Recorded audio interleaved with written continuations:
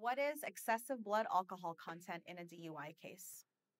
In California, when a criminal complaint for a DUI is filed against you in court, sometimes you will find enhancements on your complaint.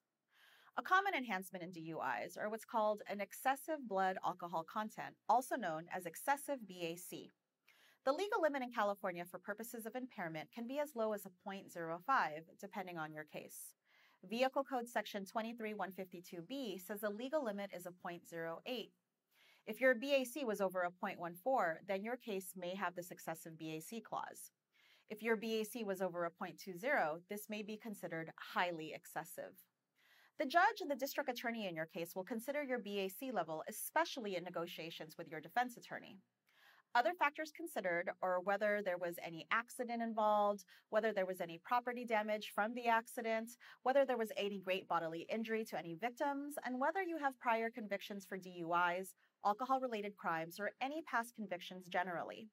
Your defense attorney can provide mitigating or helpful information on your behalf, including proof that you've been attending AA classes, proof that you're enrolled in a rehabilitation or a treatment program, either as an inpatient or as an outpatient, proof that your insurance company has paid out any of the victims for any property damage or for any injuries, or any other information to show that you're really trying to better yourself or that you are remorseful and really want to make amends.